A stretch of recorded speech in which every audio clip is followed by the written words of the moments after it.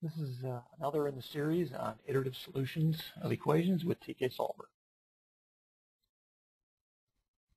In this session, we'll go into a little bit more detail on how the iterative solver works in solving sets of simultaneous equations.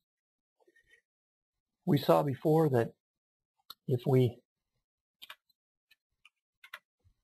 provided a particular configuration to TK, that iterative solution was required. And by giving it an initial guess for one of the variables, it iterated to a solution. Let's go ahead now and see exactly what TK Solver was doing to solve this problem. We'll be able to use this knowledge for further problem solving down the road. That value of 3, when it was guessed, generated an error term internally. Here we see that there's an inconsistent message. It points at the second equation right here. This is where it detected the inconsistency. The first equation was solved because the volume and the radius were known. Height was the only unknown. It was able to solve for that. In the second equation, it now knew radius, height, and slant, but the equality was not true, and so it's marked inconsistent. How inconsistent? Well, we can edit in an error term, and now when we solve, we see that the error is 8.8.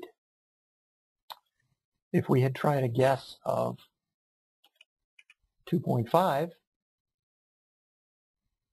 the error would have been 83.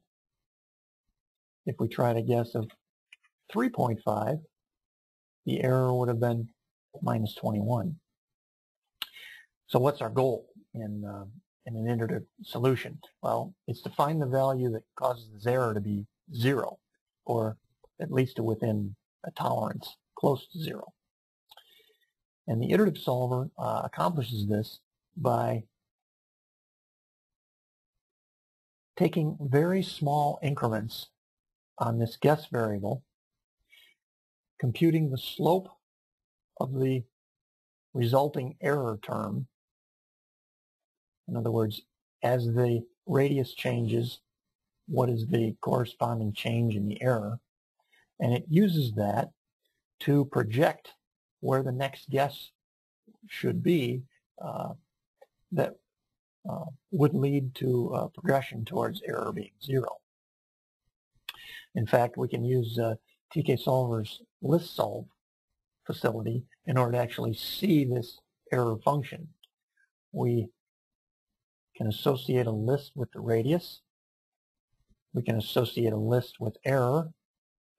We will fill up the radius list with values going from, say, 2 up to 8.5 in steps of 0.01. We now have a radius list full of these values. Now when we solve by list solving, the error list is also filled.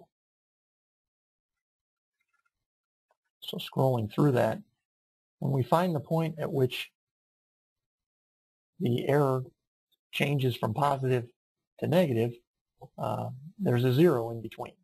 And so that would be the point at which a solution occurs. And continuing to look, it appears there's another solution here between these two elements. Let's go ahead and plot that once. We'll create a plot. We'll call it error.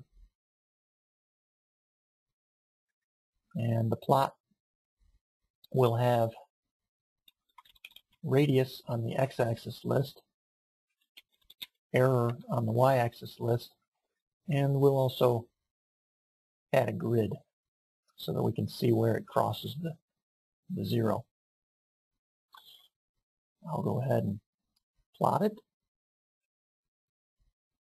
And here's the plot showing where the solutions are. First solution right here, and the second solution down here. Now, depending on where we guess, you can see the slope of this error function. If we were to guess, say, anywhere in this region, the iterative solver would quickly converge to this root. If we were to guess somewhere over in this region, the iterative solver would climb to find the second root. So this gives you a graphical illustration of how your choice of guesses can result in a different solution when there are multiple solutions possible.